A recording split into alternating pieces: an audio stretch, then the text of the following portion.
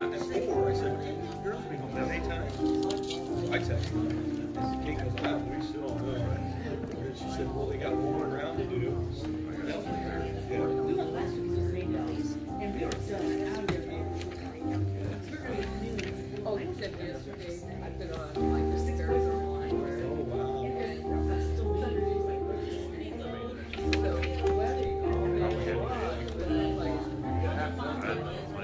Whatever they were doing.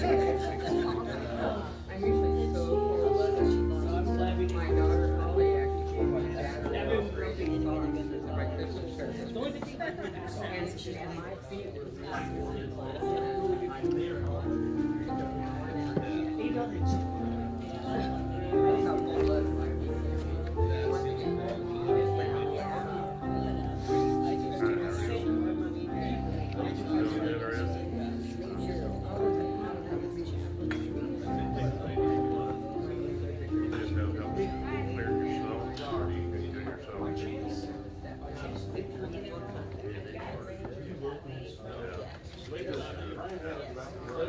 I put up with that for so many years.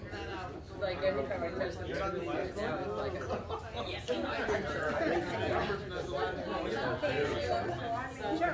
yeah, exactly. Or do you think it's short of that? Right. Okay. I mean, I bet it was this. Yeah, that too.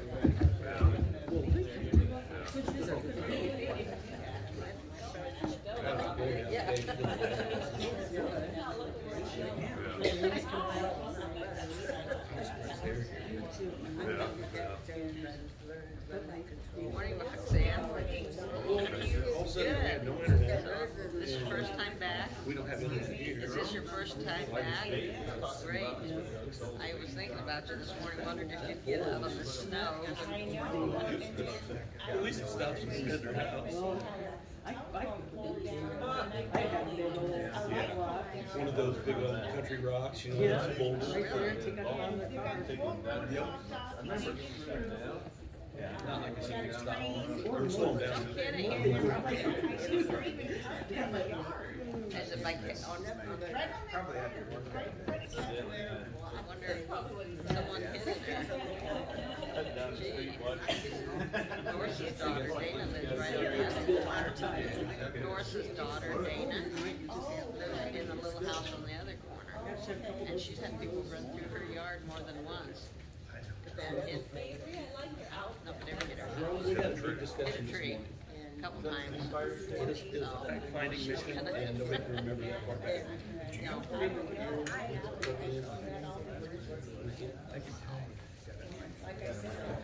Because we're thinking, Very more out there, Cal. We might be lucky we have power. Some might not. and then we were Morning, everybody. Good morning. As far as announcements go, I think the only one I've really got right now is there's going to be no Bible study tonight, but we're going to pick it up back when we start Lent. Can you hear me, Robert? No. How about now? No. Your microphone isn't. Well, it should be.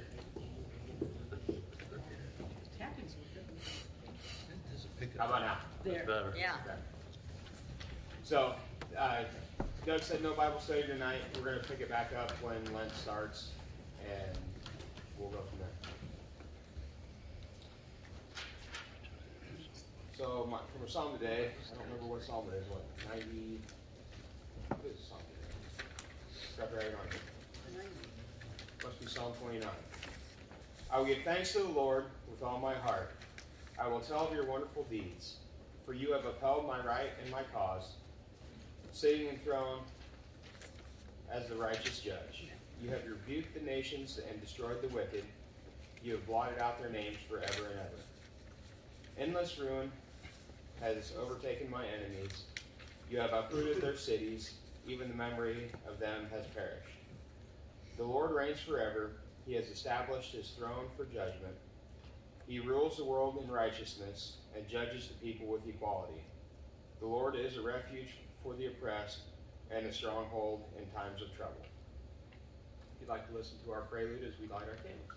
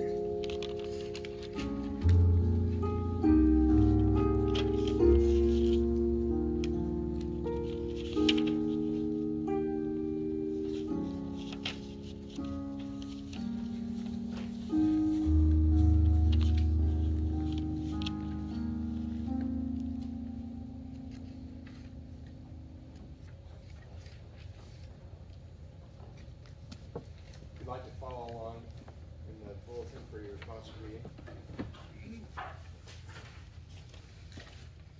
We walk in darkness. We live in a land of deep darkness. We have seen a great light. Light shines upon us. God brings us joy. Rejoice before our God. If you'd like to stand if you're able to sing our opening song, come Christians join to sing on page 9.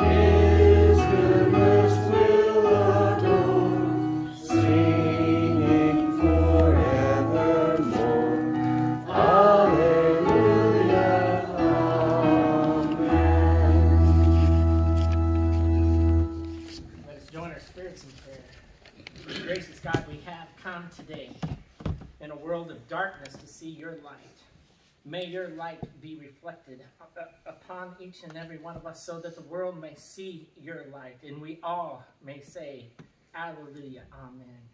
When we pray this in the name of Jesus, who taught us to pray, Our Father, who art in heaven, hallowed be thy name. Thy kingdom come, thy will be done, on earth as it is in heaven. Give us this day our daily bread, and forgive us our sins, as we forgive those who have sinned against us. And lead us not into temptation, but deliver us from evil. For thine is the kingdom, and the power, and the glory forever. Amen. Glory be to the Father, and to the Son, and to the Holy Ghost, as it was in the beginning, it is now, and ever shall be, world without end. Amen. Amen. Thank you. Please be seated.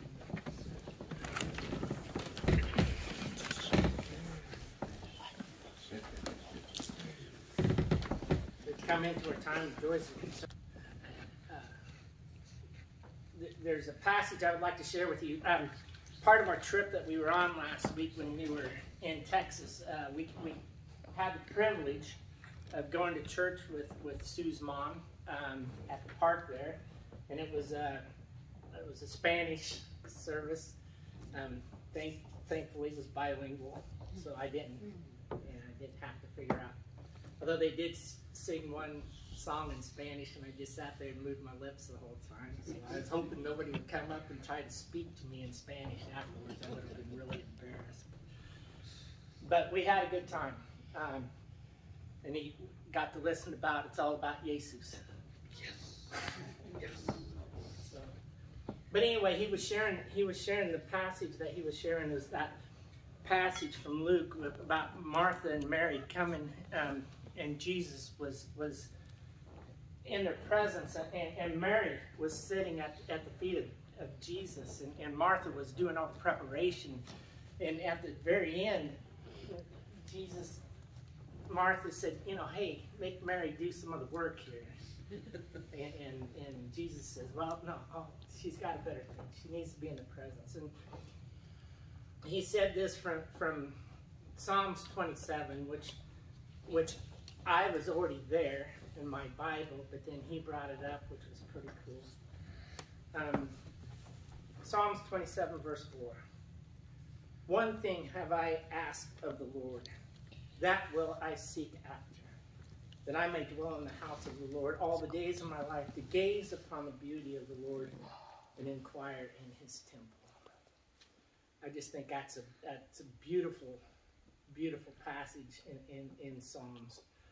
And it kind of, when he was sitting there talking, and then I had a Bible that I'd borrowed from Mona, and I'd already flipped to Psalms 27, and he went there, and it was like, the Spirit's talking to me. But when we come into our prayer, that should be our prayer each and every day. Every moment that we pray is just to be able to gaze upon the glory of the Lord and inquire in his temple. His temple is not limited to the sanctuary, but his temple is the earth, the world. The temple is you. You are the very temple, the very embodiment of the Spirit of God.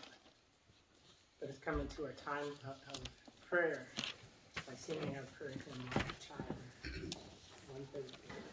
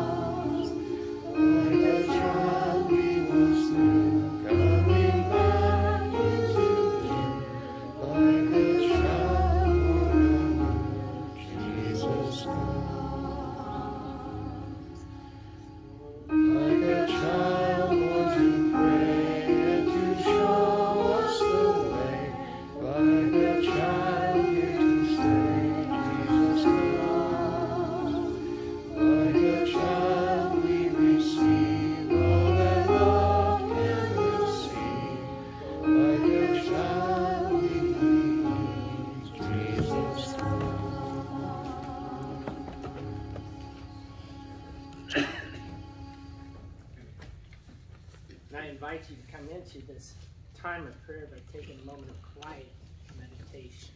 Not that a child is quiet, but come into his presence like a child.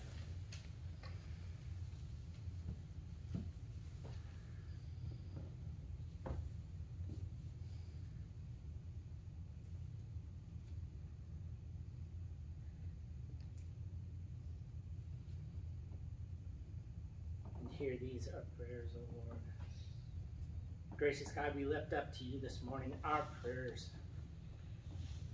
both spoken and unspoken. both of joy and of sorrow. Like a child, we do come to you this morning and ask that you would be present with us through the power of your Holy Spirit. That you would receive us as a child, that you would teach us your ways. Gracious God, we thank you. Thank you for the grace that you have shown us through your Son, Jesus Christ. A grace that we aren't deserving of, but a grace that we have received when we confess with our mouth that Jesus is Lord. Gracious God, give us the strength, give us the courage to go out into this world. That we, even though we've received you like a child, may have the strength and the power of the Holy Spirit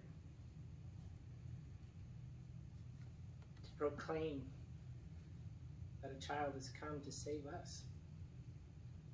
And that child grew into a man and he went to the cross. And for the whole world,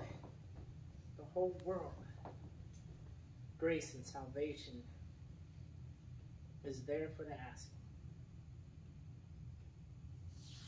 Gracious God, this morning, we lift up to you those that we have been praying for. We lift up to you those that are hurting physically, emotionally, spiritually. We ask that they would be found through the power of your Holy Spirit, that they would be healed, they would be made whole through that power. And Father, even though we are slow on the giving thanks part, we do give you thanks. Thanks for the love and the hope and the faith that you have instilled in each and every one of us. The spiritual gifts that you have given us. May we go in peace. Show the world your peace and your love.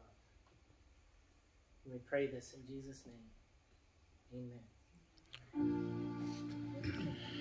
Hear our prayer, O Lord. Hear our prayer, O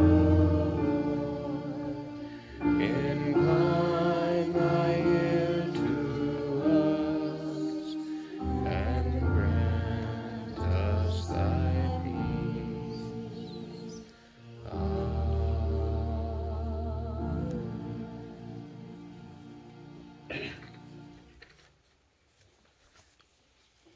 1 Corinthians chapter 1, verse 10.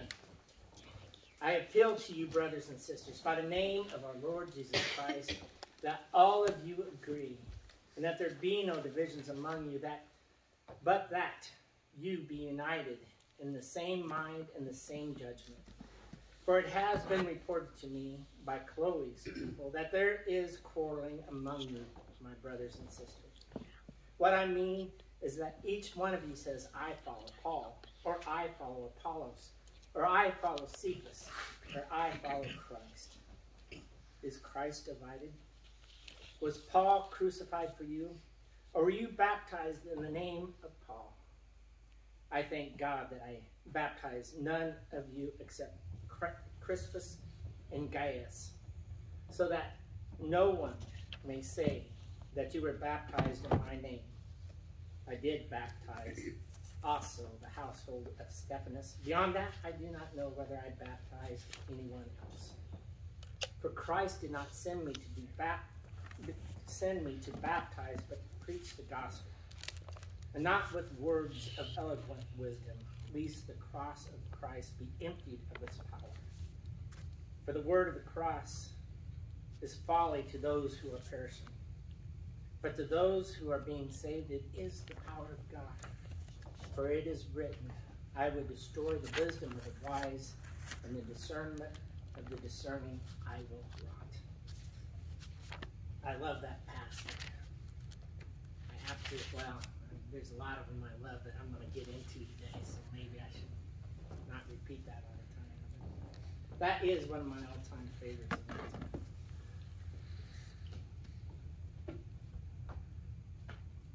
we come to the table each and every week to witness the power of the cross and the life and the salvation that is found in that cross. It is an instrument of death, and yet for us it's an instrument of life everlasting.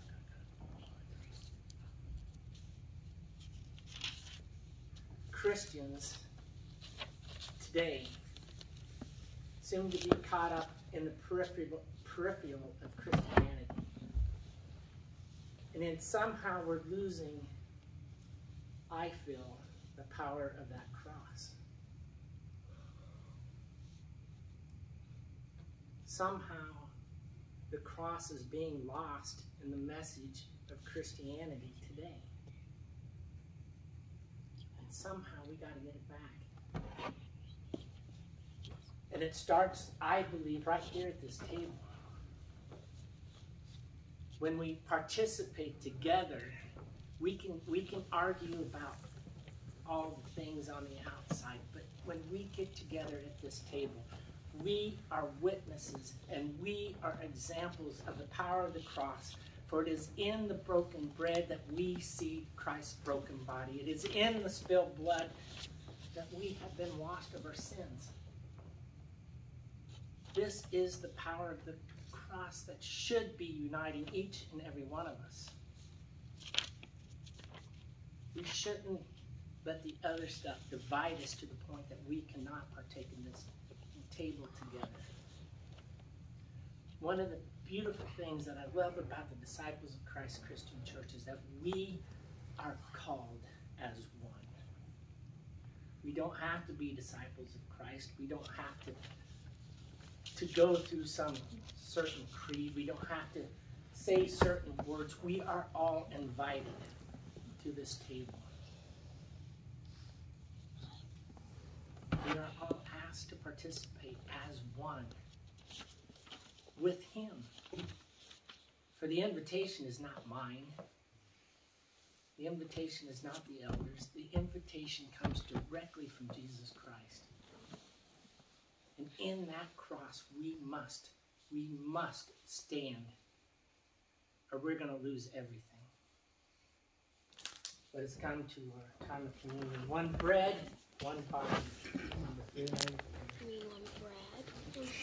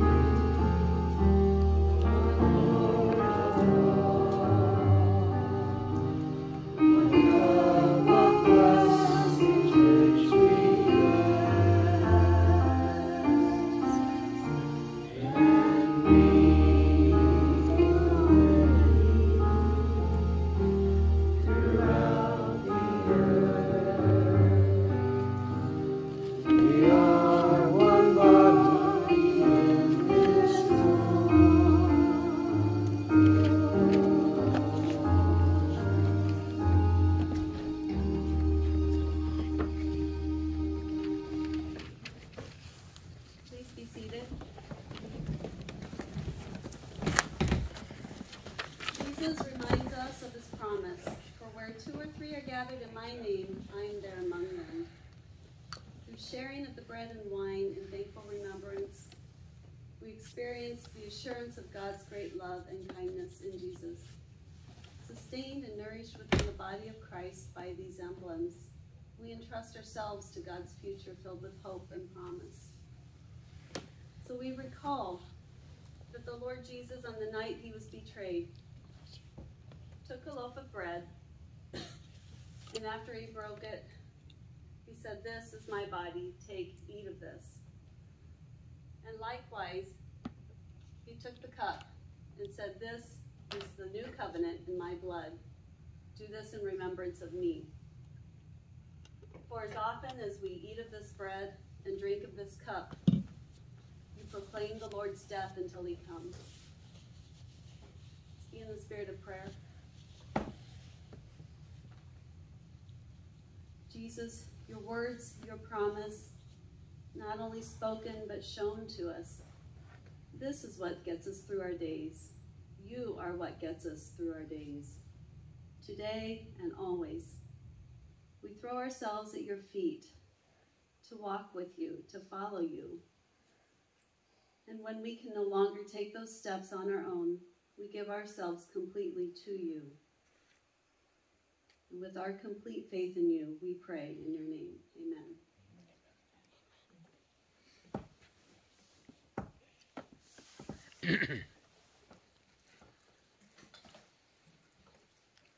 Let's all break bread together.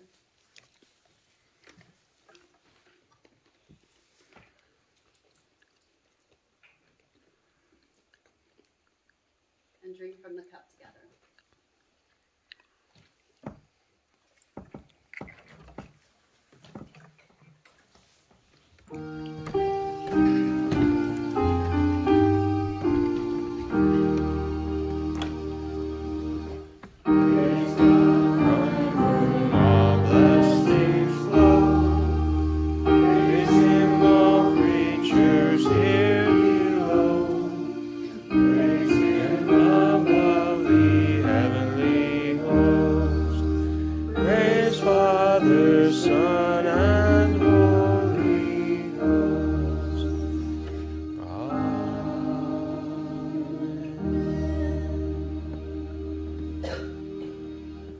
Gracious God, we do praise you with these, our talents.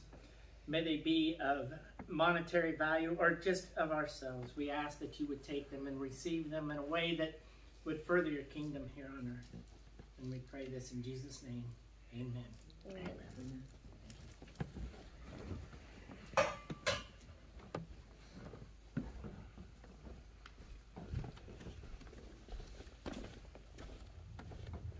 Please be seated.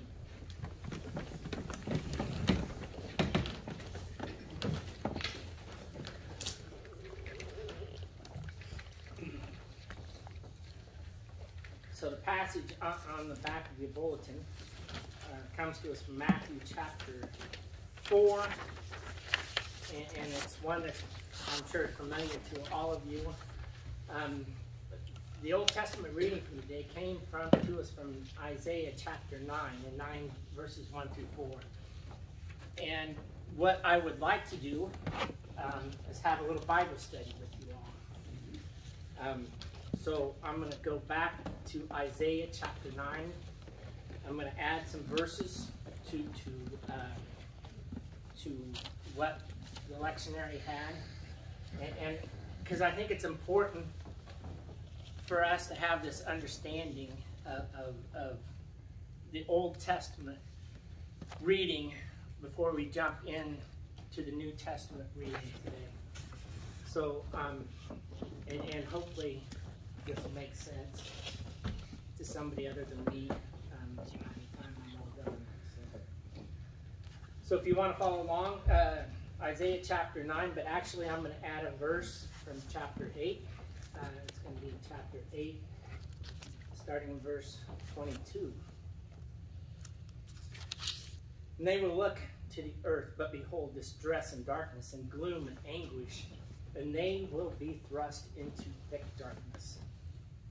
But there will be no gloom for her who is in anguish. And in the former time he brought into contempt the land of Zebulun and the land of Naphtali. But in the later time he has made glorious the way of the sea, the land beyond the Jordan, Galilee of the nations. The people who walked in darkness have seen great light. Those who dwelt in the land of deep darkness, on them has light shined. You have multiplied the nation. You have increased its joy. They rejoice before you as with joy at the harvest, as they are glad when they divide the spoil.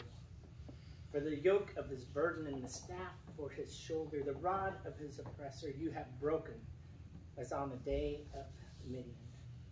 Then I'm going to skip down to verse 6. For to us a child was born, to us a son is given.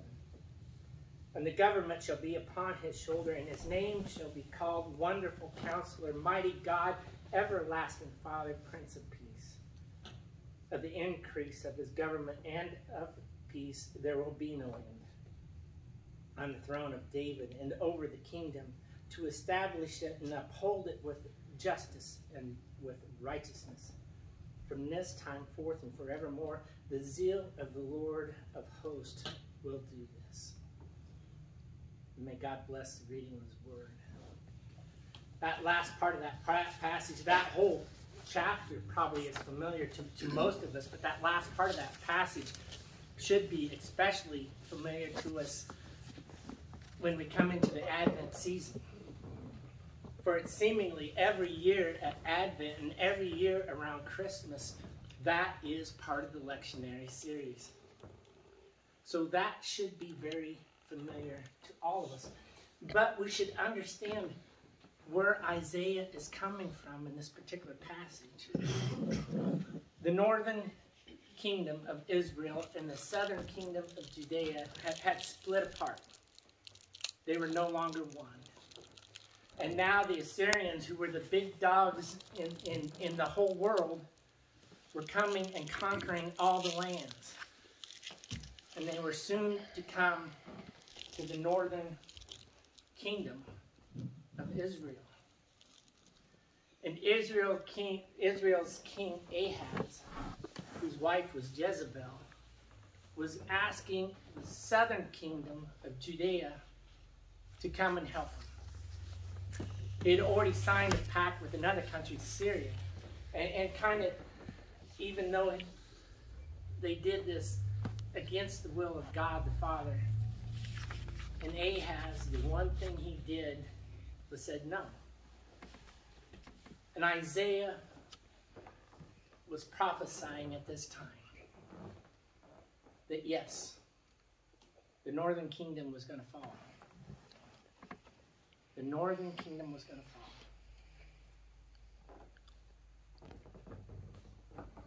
But there was going to be in the darkness there was going to be light.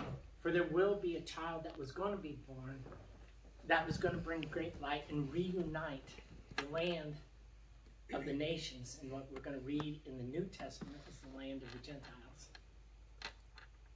Naphtali, and I hope I'm saying that, Naphtali, that's how you're supposed to say it. Naphtali and Zebulun were both sons of Jacob. And that tribe, those tribes, were guaranteed an inheritance in the Promised Land. This Promised Land is where that Sea of Galilee is, and in that province of Galilee, next to the Sea of Galilee. And that's where we get that name Galilee. And the Galilee of nations was going to be when the Assyrians take over that area, that northern kingdom. The king that Isaiah was looking at, and what the Jews would say, was King Hezekiah. That he was going to, that was the son of Ahaz, he was going to reunite all of Israel, and as that light was going to be a light for the nations. That's what brings us to Matthew. And if you want to follow along, that's on the back of your bulletin, Matthew chapter 4. And this is the beginning of the ministry of Jesus. Starting in verse 12. Now when he heard that John had been arrested, he withdrew into Galilee. And leaving Nazareth, he went and lived in Capernaum by the sea, in the territory known as Zebulun and Naphtali, so that what was spoken by the prophet Isaiah might be fulfilled.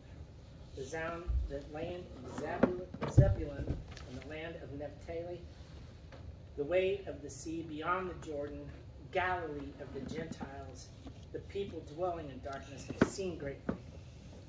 And for those dwelling in the region and shadow of death, on them a light has dawned. From that time, Jesus began to preach, saying, "Repent, for the kingdom of heaven is at hand." While walking by the sea, he saw two brothers, Simon, who was called Peter, and Andrew, his brother, casting a net into the sea, for they were fishermen. And he said to them, "Follow me, and I will make you fishermen of men." Immediately they left their nets and followed him. And going on from there, he saw two brothers, James the son of Zebedee and John his brother, in the boat with Zebedee their father, mending their nets, and he called them. Immediately they left the boat and their father and followed him. And he went throughout all Galilee, teaching in the synagogue and proclaiming the gospel of the kingdom and healing every disease and every affliction among the people. And may God bless the reading of his word. We pray. Gracious God, I do pray that the words of my mouth and the meditations of my heart would be true to you, my Lord, my Savior. Amen. This passage comes up every 3 years. And every 3 years, or whenever I have the opportunity to preach from them, I always go to 1 Corinthians chapter 1, because I don't want to preach from this passage. Because it seemingly comes right after John's gospel, where John talks about the calling of the disciples. And if you look at it, there's some conflict in the two callings of the disciples. And so I kind of skip by it. But this year, I'm not going to focus so much on the calling of the disciples, but I want to focus on the beginning of the ministry of Jesus Christ, according to Matthew. Because this follows right after Jesus being tempted in the desert. Being tempted 3 times by the devil. The devil asked him, or told him he could have the entire kingdom if he would just bow down and worship him. We all know the story. We've all heard that story. Soon after this particular passage, we get into the Sermon on the Mount, which is probably the greatest sermon ever given. That beats mine all the heck. That's Kyle's and Ryan's probably are on par with it, but not me. But this is the beginning of his ministry. Repent. Repent, for the kingdom of heaven is near. This is the same message that John the Baptist was giving when he was baptizing those in the Jordan River. Repent. Repent. Have a change of mind. Have a change of heart. For Christ, for God is going to do great things. Repent. Repent. That's key. Now, repent doesn't mean that we're sorry for something. And repent means that we change our ways. That we have a different way of looking at things. That we have a change of heart. That we can see God working differently in the world than what we perceive God to work in the world. John was arrested. John was in prison. And knowing the end of the story, we know that John is beheaded. Jesus sees this and he retreats into the desert. We see Jesus retreating into Egypt with Mary and Joseph. We see Jesus retreating into the desert. But not to run away from conflict, but to begin his ministry. 3 years of ministry to change the world. He goes into this territory of Galilee, and I'm going to butcher this name again, Naphtali and Zebulun. The one thing you got to understand about the Jesus of Matthew is that Jesus is the fulfillment of all prophecy according to Matthew. If you go throughout Matthew's gospel, he talks about this is to fulfill prophecy. This is to fulfill prophecy. John's gospel is a gospel of grace, but this is a fulfillment of prophecy of Old Testament. That's why I think we need to have a basis in the Old Testament in order to understand what Jesus was being called to do here and now. To proclaim the kingdom of heaven. I find it interesting in the Old Testament, Isaiah talks about the kingdom of God, but in the New Testament, Jesus is talking about the kingdom of heaven. He is now calling that the light is the light, the Galatians is going to be the Galatians of the Gentiles, and that is all the world. Not just the Jews, but all the nations, all the Gentiles. And Jesus is calling to ministry those who would follow him. He goes and preaches along the shoreline.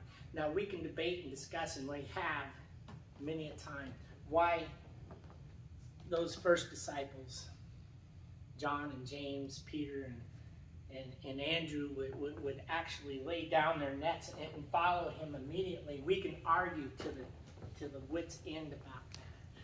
Because according to Old Testament, according to the Ten Commandments, this is a breaking of the commandments. Honor thy mother and father is number 5. And to leave their father stranded in the workboat, in the fish boat, would be a breaking of that commandment. And yet, I wonder if their fathers weren't in on that. It says in the gospel here that Jesus was preaching. I believe in my heart of hearts that those first disciples would have heard Jesus preaching. That they would have heard their calling. And when he asked them to join him as disciples, that is why they left so quickly. But I think they did it, I would like to think they did it with the blessing of their fathers. Of course, Jesus, being the eldest son, he shouldn't have been out being an itinerant preacher either. He should have been home with Mary, because we know by this time that Joseph was gone and Mary's responsibility was Jesus. Or Jesus' responsibility was Mary.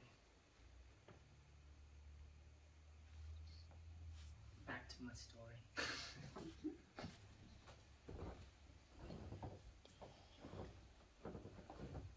The disciples at this time, I don't believe they knew what the kingdom of heaven was about. They needed to be taught those 3 years. They needed to hear the stories of Jesus. They needed to hear his teaching. They needed to witness his healing of the lame in order to fully fulfill, to fully understand what the kingdom of heaven was all about. It wasn't one where violence was going to overthrow the ruling authorities, but it was one of peace, one of love, one of understanding, and prayerfully, hopefully, one of unity. It was one where there's going to be sacrifice for the all. And that sacrifice was going to come through Jesus himself.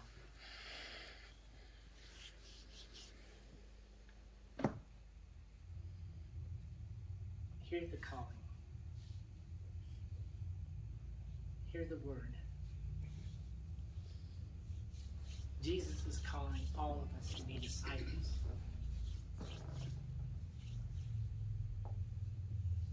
The kingdom of heaven is upon us. Repent. Repent and be one with him. Be one with each other, so that the power of the cross is not lost, but the power of the cross may grow. Let us pray. Gracious God, thank you. Thank you for the cross. Thank you for Jesus who went on that cross for us. We ask that you would be with us this week.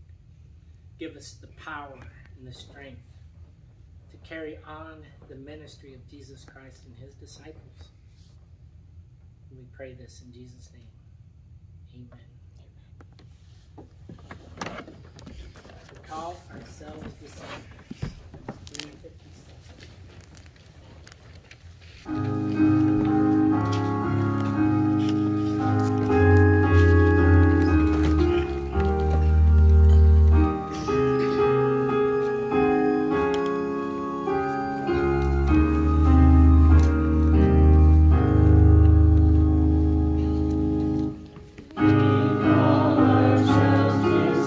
Disciples, as millions on the way.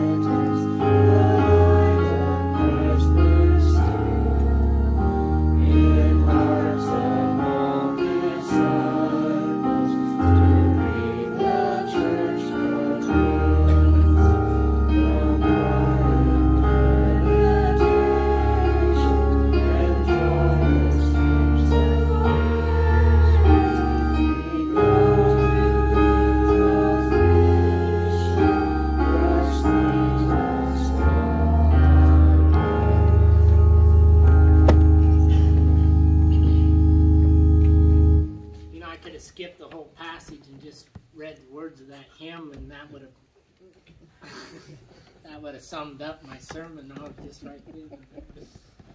Anyway, may the grace of our Lord Jesus Christ and the love that comes from God the Father and the fellowship of His Holy Spirit be upon each and every one of you.